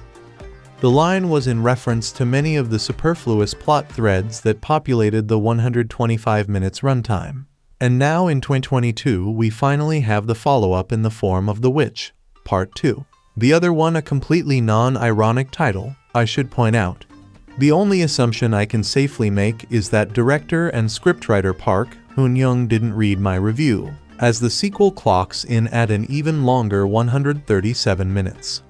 It's been almost 10 years since Hoon-jung marked himself as a director to keep an eye on with the release of his sophomore feature The New World. And while arguably none of his subsequent efforts have matched the gritty gangster thriller, that hasn't stopped him from becoming the busiest director in Korea. Never going longer than 2 years without having a new big-budget production hitting local cinema screens, some of Hoon-jung's trademarks have become a fondness for bloodshed, seemingly the messier the better, and an apparent allergy to runtimes of less than 2 hours. Following the first installment of The Witch in 2018, Hoon-jung returned to the gangster genre for the Jeju Island set Night in Paradise in 2021, and TWP2. 2, as I'll refer to it from now on, maintains the Jeju Island location. The Witch, Part 1. The Subversion was an interesting change of pace for Hoon-jung, for all intents and purposes crafting a movie aimed at the 13-16 age range, but maintaining the hyper-violent aesthetic of his more mature-themed productions. So amidst high school drama, TV talent show auditions, and family life on a farm, we also got a gratuitously blood-soaked massacre of a room full of kids and bone breakages galore. A jarring mix, but proceedings were anchored by a breakthrough performance from newcomer Kim Da-mai, selling a fairly preposterous plot twist, albeit an entertaining one with aplomb. The final scene of TWP1. TS promised there were others like her, part of a shady scientific experiment on kids that gives them superpowers, and sure enough in TWP2. We get to meet several of them. Hoon-jung stays close to the original's formula in the way he's cast another newcomer as the central character, this time played by Shin Si-ah, making her acting debut. Also much like in the original, Si-ah wakes up in an abandoned research facility to find herself covered in blood and surrounded by dead bodies. Finally coming across a road after walking through the surrounding forest, she soon captures the attention of a passing people carrier. Unfortunately for her, it's full of local gangsters who are in the middle of escorting Park Eun-bin secretly and greatly, Death Bell 2, bloody camp, to a quiet location so they can get rid of her, as she's refusing to sell her family's home and land to her property developer uncle who wants to build a resort. Since they don't want any witnesses, Si-ah just happens to be collateral damage. Until of course she reveals that she's a superhuman psycho and kills everyone except for Eun-bin. Rather than being horrified, Eun-bin brings Si-ah home where she lives with her younger brother, played by Sung Yoo-bin Broker, birthday, since both of their parents have passed away. Bonding ensues, with Si-ah and her powers seeing her become a protector for the siblings whenever their dastardly uncle turns up with his hoodlums, while also growing closer to Yoo-bin. He's desperate to make her a YouTube star, as he's convinced it'll be a moneymaker, before changing his mind and deciding, let's do a competition show like she did, and showing a clip on his tablet of Kim Da-mai from the original doing her talent show audition. She also makes CGI cats and dogs float in the air for fun. While I'd like to say this is the main plot, it's actually debatable considering just how much Hoon-jung attempts to cram into the epic, and entirely unjustified runtime. An unfocused and messy affair much like the original. TWP 2 has a lot going on. There's a pair of superhuman assassins for hire, played by Seo Yoon-soo Kingmaker and Justin John Harvey Ashfall, who are hired to take out Si-ah by a returning Jo Min-soo Pieta as the doctor behind all of the experiments. They almost have their own self-contained story, since they branched off to go freelance from a bigger group of superhuman assassins being led by Lee Jong-suk Hong-jun's VIP, and the latest job sees their paths cross again after 10 years. In addition, there's also another group of evil superhuman assassins for hire from China, who just seem content to kill anything that's breathing. Plus, there's some back alley surgeon guy operating as a vet. Everyone drinks whiskey and is after Si-ah for one reason or another, but it all becomes rather exhausting. The bait and switch that the original pulled off so effectively is non-existent here, as we know Si-ah has powers from the start, and apparently so does she, so rather than the sudden bursts of violence being a surprise, they've now become expected. Perhaps the reason behind cramming in so many characters is Hoon-jung's way of compensating, but his handling of them results in a tonal mess. Yoon-soo and Harvey would appear to be there for comedic relief, constantly bickering in English, with the running joke of Harvey complaining at how much Yoon-soo swears at him in Korean, even though every other word he says himself is FCK. The issue is the first time we meet Yoon-soo, she graphically shoots one of her victims in the head several times over. It's a bizarre way to introduce a character that's expected to deliver laughs, and the harshness of her introduction makes their subsequent banter exasperating more than anything. The attempts at humor, and the way they're interspersed throughout TWP 2 are frequently disastrous. Even in the last hour, when proceedings should be ramping up, we still get comedic asides like Si-ah visiting a supermarket for the first time, although the scene does contain an amusing cameo from Tae-gu, in which I'm convinced he's supposed to be in character from his role in Night in Paradise. The poor pacing over such a punishing runtime becomes a real challenge, and it comes as a relief when in the final half hour the uncle and his hoodlums, the pair of superhuman assassins, the group of evil Chinese superhuman assassins, the siblings, and Si-ah all converge on the property to fight it out. What follows is a lot of incomprehensible CGI of people who don't die very easily running and flying around at hyper speed, liberally accompanied by the kind of gratuitous violence we've come to expect from Hoon-jung. Ironically, the violence is so cartoonish and over the top during these scenes. It was the only time I found Yoon-soo and Harvey's interactions genuinely funny, which continue in a post-credits sequence. The closing moments also manage to deliver a cameo that provides a satisfying connection to the original, even if it does essentially mean that everything we've just watched is simply a bridge to a third installment. Depending on how much enjoyment is gained from TWP 2, the ending will likely leave audiences eagerly anticipating the next sequel, or feeling like they've just wasted over 2 hours of their time. Overlong, overwrought, and over the top, there's an inescapable feeling while watching The Witch, Part 2. The other one that what we have is an entertainingly schlocky B-movie that somehow accidentally got dressed in an epic big-budget production's clothes. So much of it feels unnecessary, to the point that it wouldn't surprise me if the cutting room floor is completely spotless.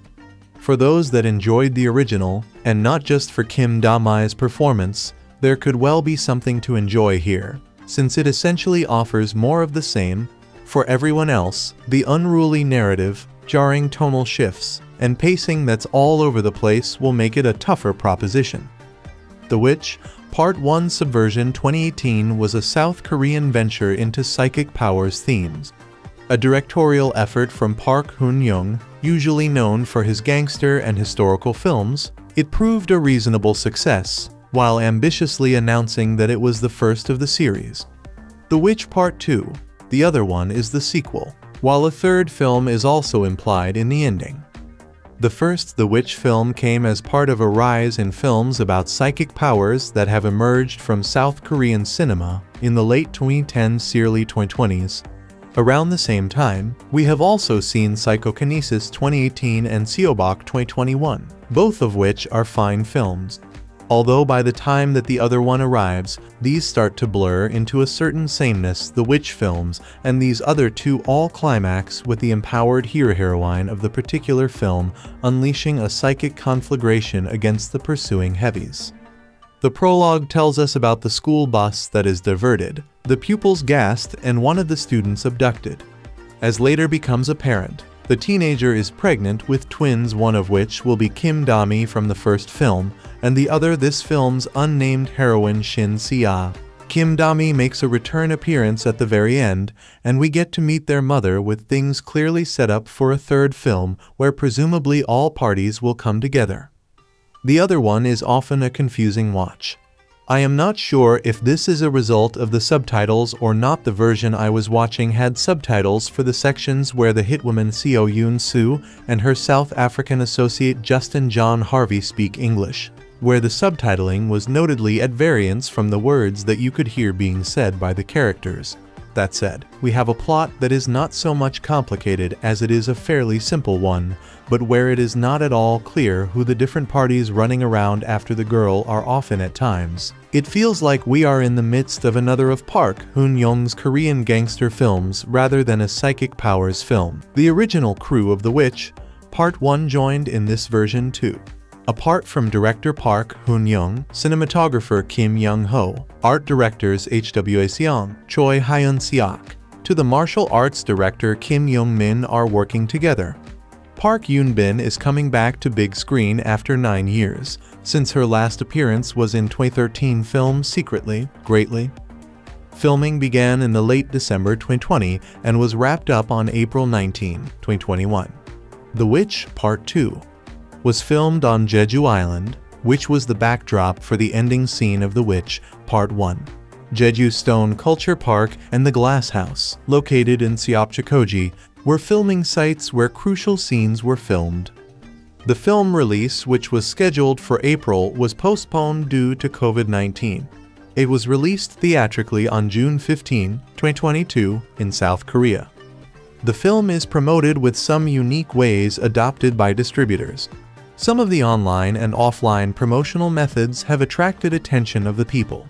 From May 9, the official website of the film provided confidential information related to the girl Shin who escaped the secret laboratory. In addition, it is planning first-class confidential fan art contest that runs until June 6.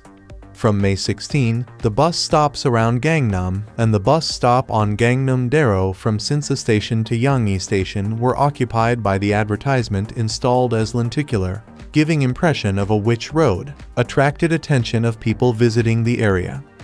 The film has been sold in 124 countries around the world, and it will be simultaneously released in 11 countries along with domestic release. The film was invited to the 26th Fantasia International Film Festival and was screened for its Quebec premiere on July 29, 2022. The film entered the international competition section of the 40th Brussels International Fantastic Film Festival and was screened for European premiere on September 5, 2022. The review aggregator website Rotten Tomatoes reported a 75% approval rating, based on 12 reviews with an average rating of 60/1034. Kim Young-sik of Within News reviewing the film wrote that the appearance of the absolute who is stronger than the strong one has completed the basic character build-up of the witch worldview. Kim praised the performances of Seo Yoon-soo and Jin Gu writing. Actors Seo Yoon-soo and Jin Gu's big performances in saving the main characters are also a highlight of this work. Concluding review, Kim stated, "The film is a work like burning oil that makes you look forward to the upcoming third installment by inserting an expanded worldview into the film." Kim further stated, "In addition, the film shows the audience an expanded worldview with the advent of a new absolute. The story structure has been simplified compared to the first part, and the characters are also at the expected level, but the absolute girl's ability will exceed the audience's expectations." Megan Navarro of Bloody Disgusting rated the film 3.5 out of 5 and criticized the weak narrative, writing, "While the narrative may fare much weaker this round, but appreciated the director Park Hoon-jung's knack for strong visuals and staging late-game revelations." Praising the climax, Navarro wrote, "The other one does move the needle forward and opens up intriguing new possibilities for the third chapter." Roger Moore, film critic, rated the film with 2 stars out of 5 and found the film tardy and lengthy. Moore wrote, "Park Hoon-jung's Everything But the Korean Kitchen Sink sequel to 2018's The Witch, a simple, slow-moving witch hunt story whose clutter keeps it from ever truly getting up to speed. You don't need to watch the bloodyangsty Korean superhero horror hybrid, The Witch, Part 1. The Subversion if you're only curious about its sequel, The Witch, Part 2. The other one." Both The Witch movies borrow enough of the style and tropes of popular American genre movies that all you need to know about Part 1 is that it's basically a Korean version of Stephen King's Firestarter, only bloodier and now more like an X-Men superhero adventure. Part 2 is more of that story. Guya Yoon Kim Da Mai, a mysterious young girl with superpowers, escapes a shady prison-like science lab and then tries to evade a bunch of people who come looking for her, but with a different young protagonist, Cynthia Shin Si-ah. Neither girl can remember their pre-lab past, but they both develop new attachments with various side characters. There's a lot of bloodshed in both movies, some rubbery-looking computer graphics mayhem, and a surplus of swearing. That's all part of these genre hybrids' appeal. Like some of the better American superhero movies and TV shows, The Witch, Part 1, and its sequel feel like they're actually trying to appeal to a target audience of teenage boys and girls. I mean, yes, there are several female leads, but more importantly, those characters get to do more than just act out the usual pseudo-empowering revankist fantasies that pass for bubblegum feminism. The Witch, Part 2. The other one may be lumpier and more unfocused than its predecessor, but it doesn't rehash what came before it. A good part of what makes The Witch, Part 2, the other one satisfying is that it's a sequel and therefore part of a prefabricated narrative and genre. There's a lot of welcome teenage and teenage-friendly melodrama here, and it's not always what you might expect. Even Cynthia, a clone who was originally named Park 1 Datum Point, finds a little potential for romance after she escapes the ARC lab facility and stumbles into Kyung-hee Park Eun-bin and her oafish brother Gil Sung Eun-bin. It's mostly only potential since Part 2 feels like an overly elaborate bridge between Part 1 and an inevitable Part 3. Still, it's refreshing to see flirtation and even buddy comedy chemistry as the foundation for many of this movie's criss-crossing relationships, including the better developed of the 2 pairs of mercenaries that chase after Cynthia, the whiskey and swears tomboy Jo Hyun Seo Yoon-soo and her South African beardo partner Justin John Harvey. There's also a brother-sister pair of Shanghainese killers that are unleashed on Cynthia by a different shadowy organization. But the most important thing to know here is, everybody wants to either kidnap or ally with Cynthia, and they're all somehow related to each other. No, seriously, everybody in this movie is somebody's ex-partner, sibling, or potential future partner. The good news for the idly curious viewer is, you don't need to keep a detailed scorecard of these connections. It certainly helps to know that the wheelchair-bound Dr. Beak Jo Min-soo has a cordial rivalry with Jang Lee Jong-suk, and that they're both still looking for Ja-yoon after the events of The Witch, Part 1, The Subversion, but much of The Witch, Part 2. The other one concerns the confluence of overlapping minders and captors that surround Cynthia. There's also a decent-sized B-story involving Kyung-hee and D-gil, who are already embroiled in a Western-style plot to protect their dead dad's land from murderous Uncle Yong-do Jin-gu. But all subplots come back to Cynthia, a blessedly uncomplicated character with no past and a striking resemblance to Ja-yoon. Some blood-soaked and perhaps overly busy action scenes suggest that the makers of The Witch Part 2, the other one, still don't know how to synthesize their overstuffed grab bag of pulpy tropes and stock characters. Even Harvey's character points out repeatedly that Jo Hyun curses a lot, though that isn't so strange given how many recent American super shows have leaned into gore and four-letter words to establish their adolescent bona fides. The Witch Part 2. The other one feels like a soapier alternative to those series, right down to its convoluted backstories and slow pace. This movie is 137 minutes long and definitely feels like it. The Witch Part 2. The other one resembles the sort of movie that you used to find in the 5th or 6th auditorium of your local second-run movie theater at the dead center of a triple-digit summer. Or maybe it's more like the Shaggy Dog super movies that proliferated in the 1990s, back when American movie studios didn't know how to consistently lure general audiences with super stories. I'm not sure where this particular wannabe franchise is going, or if anybody but initiated viewers will care to find out, but I could watch another one. As a sequel to an article we published last school year, we're back with another review on the second movie, The Witch Part 2.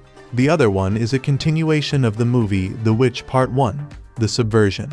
The film was released on June 15, 2002 as a thriller action, and was directed by Park Hoon-jung.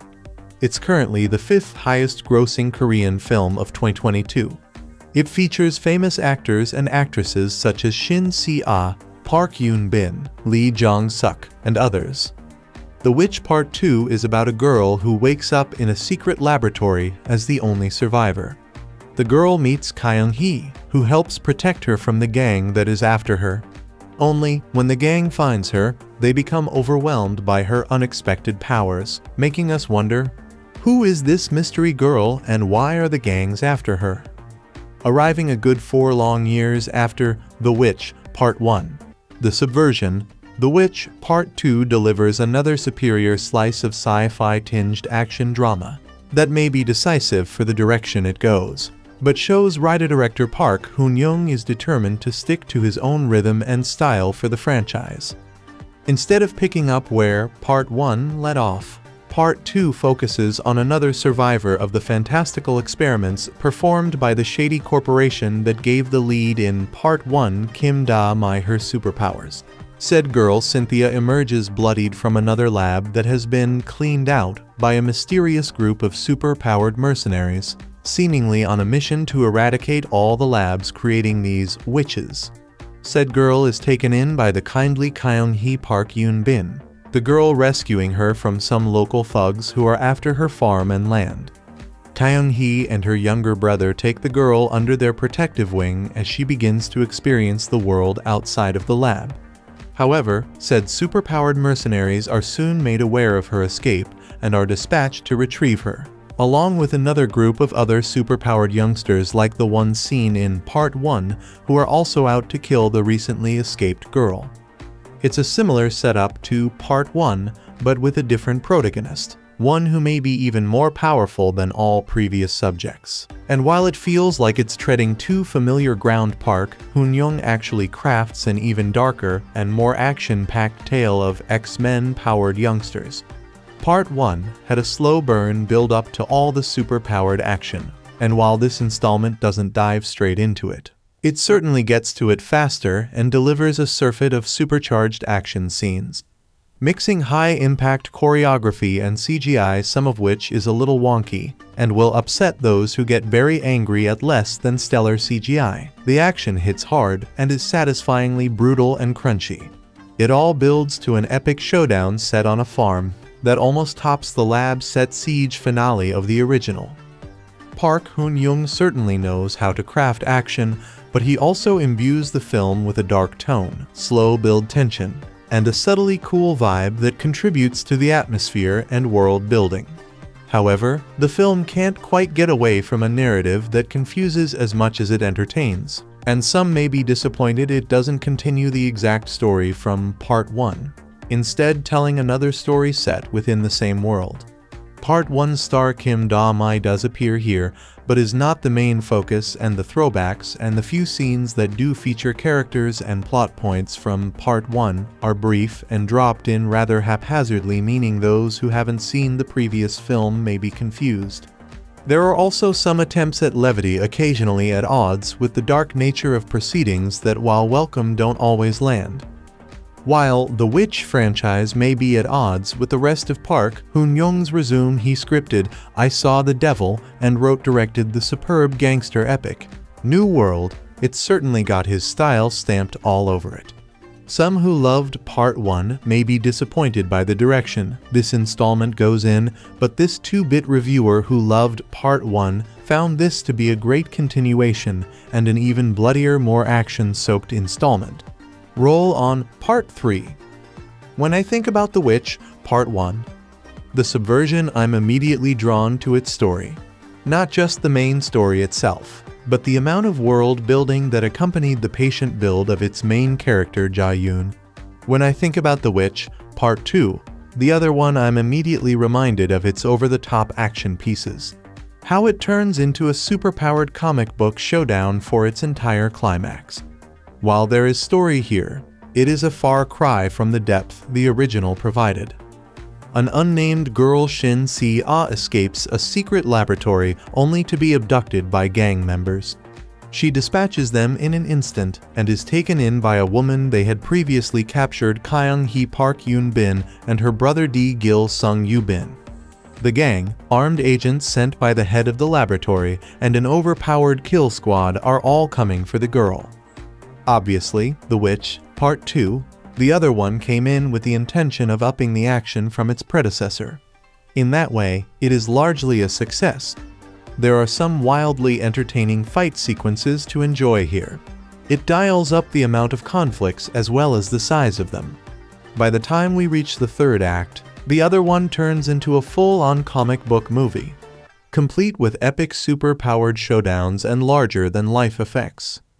While The Witch, Part 2, the other one, builds on the world of the original, it doesn't retain what made it truly great. The story here never feels as interesting or as vital. Another girl with gifts is being hunted. This time she isn't hiding her abilities, and she isn't laying an elaborate trap. She's new to the outside world and is more interested in tasting food and having human interaction than thinking about retribution or even survival. does a terrific job in a mostly wordless performance. She conveys how lost her character feels and how every new experience is taken in with her expression. The special effects do most of the work as she unleashes her powers, but packs an imposing look into her small frame. The character is interesting because of how calm she remains while at the center of multiple storms. When the time comes to let her power loose, it's easy to see why she is so unimpressed by the noise that surrounds her. There are some other entertaining aspects to The Witch, Part 2, the other one, but again, never as interesting as the first film's world building. There's fun dynamics at play between the different factions on the same mission. The street gang is so far over its head, and that leads to some memorably violent scenes. The agents fare slightly better, but are still out of their depths against the super-powered kill squad. Kyung-hee and D-gil provide some needed stakes as the innocent people caught in the middle. The biggest thing keeping The Witch, Part 2, the other one, from attaining the heights of the Subversion is simply intent. It doesn't try to reinvent anything. The other one exists to add to what already is, not to capture you the same way as a sprawling narrative. A little less action and a little more story may have benefited this movie, but it was never its purpose. Those looking for an update on Ja-yoon following the ending of the Subversion will have to wait a while, but it does eventually come. Her appearance connects The Witch Part 2, the other one, to the overall story. That's when you feel the real letdown of the other one. It feels like the entire journey was taken just to advertise a third movie in the franchise. One that will feature both main characters and dive into the lore in new ways. Ways that the other one doesn't concern itself with. Despite The Witch Part 2, the other one coming off like a filler episode of a larger story, there is enough fun here to make a good movie on its own. More of a commitment to creating a fresh experience would have elevated the action and retread ideas into something even better. It appears that's what the third part of this series will do. When the credits roll, I was more excited for that movie than the one I just finished.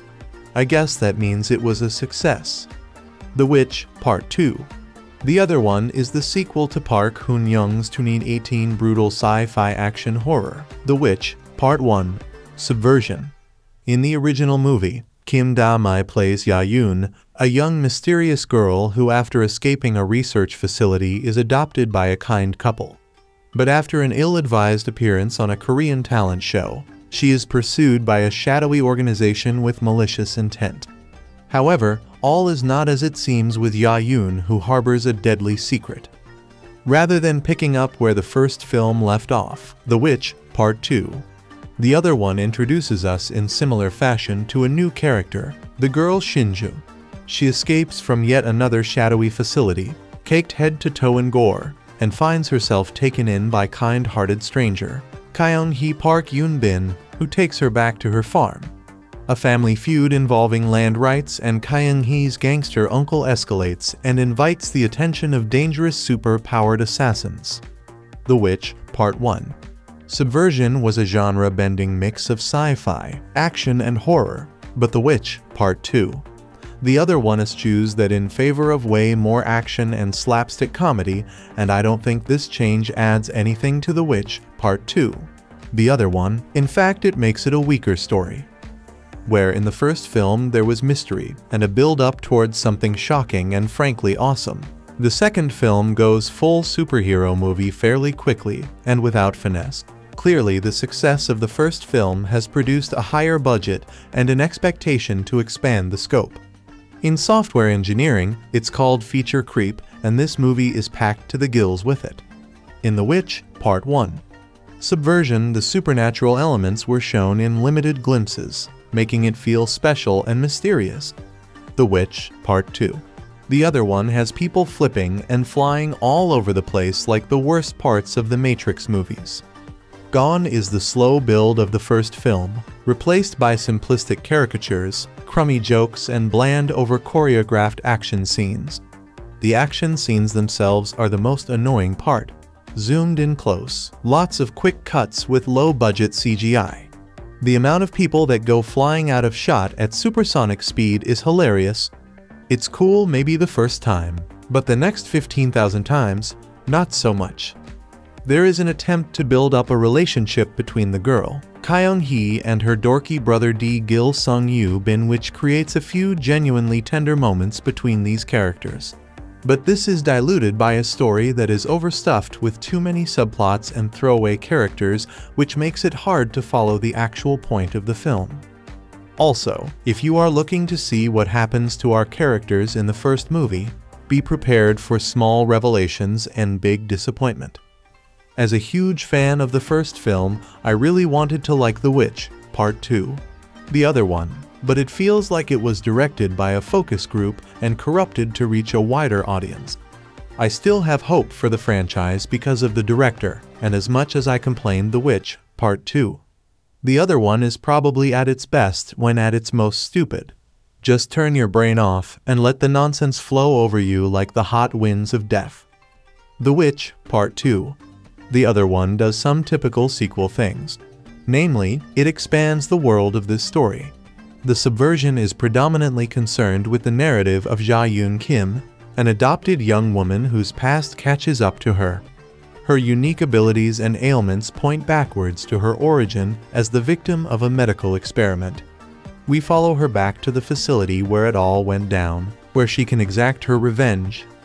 The other one takes the logical step of examining new characters who went through the same medical transformation.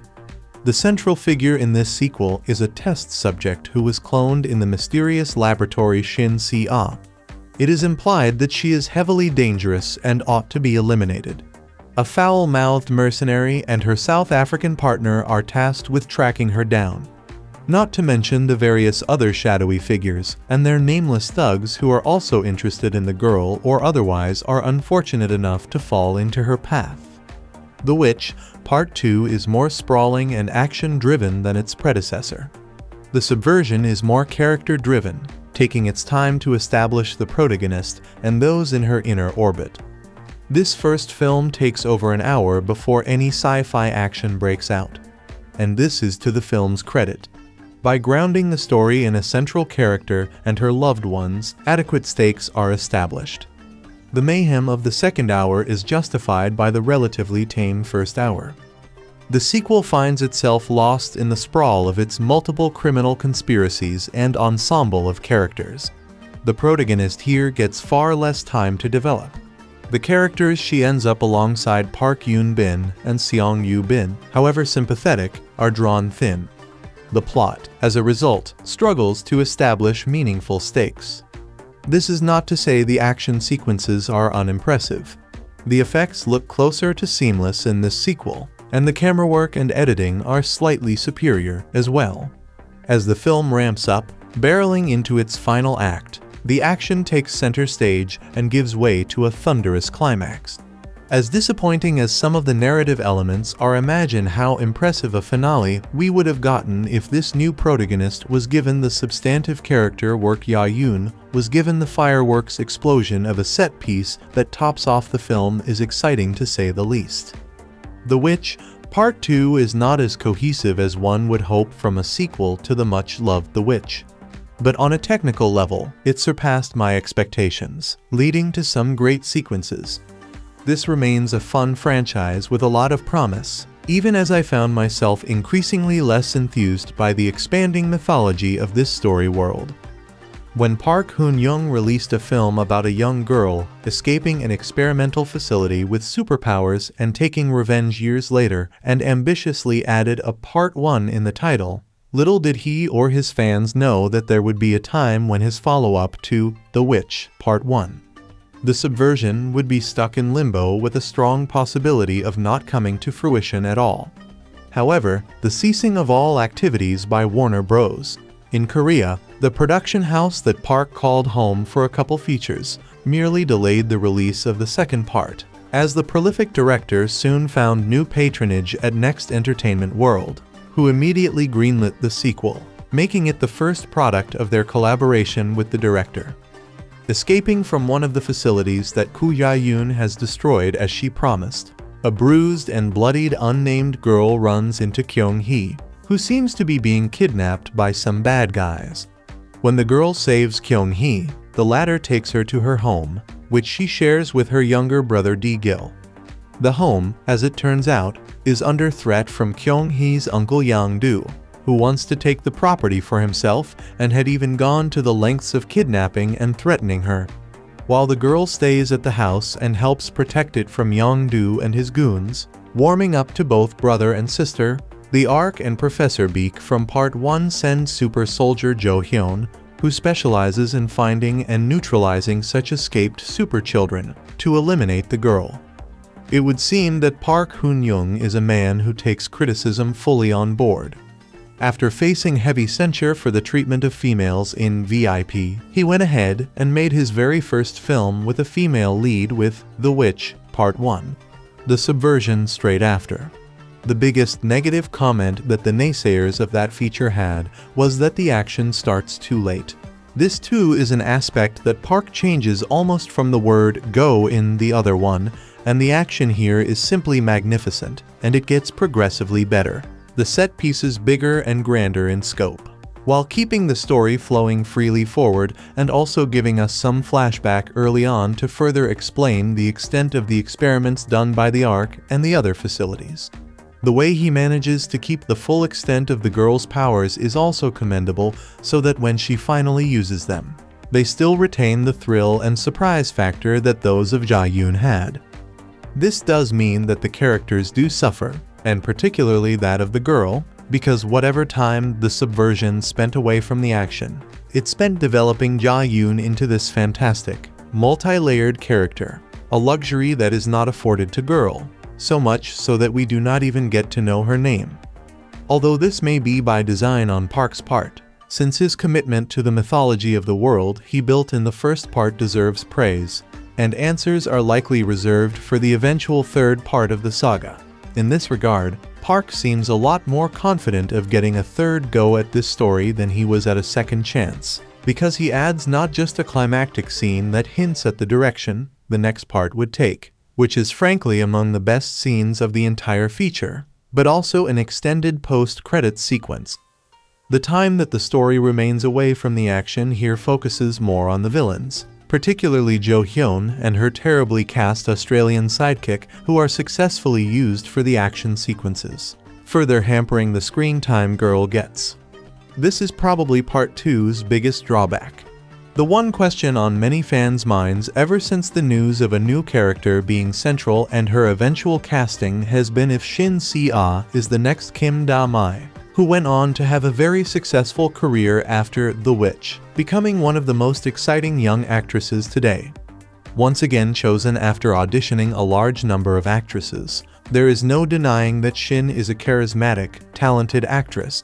Even with limited screen time and next to no dialogue, she manages to leave an impact and a beautiful lingering smile imprinted in your mind. However, she just isn't provided the scope that Kim Da-mai was privy to, leaving an unfair comparison between the two actresses. Her comedic scenes, thanks to her fascination with food, do manage to bring a chuckle and end up being where we see a warmer side to both the actress and her character. As opposed to the flat comedy between Jo Hyun and her Australian second-in-charge, it is a lot more effectively used with Girl and Kyung-hee, her brother, as well as Young-do. Both Park Eun-bin returning to the big screen after 9 years as Kyung-hee and Seo Yoon-soo as Jo Hyun instead get a fair amount of work to do and impress in different manners. Where Park Eun-bin carries a lot of the drama, thanks to her plotlines involving D-gil and Young-do, Seo Yoon-soo plays the badass Jo Hyun to perfection, even if her scenes with her partner Tom fail due to corny dialogue and Justin John Harvey's acting, which may well have been purposely hammed up. Jin-gu has fun playing Young-do, while both Jo Min-soo, returning as Professor Beak, and Lee Jong-suk, returning to work with Park Hoon-jung after VIP as the ARC Overseer Jang, are relegated to cameo appearances, while the special appearance of a male star in a scene is a pleasant surprise. In the technical departments as well, the other one looks very much like a successor to the first one, with much of the technical teams returning for this production as well.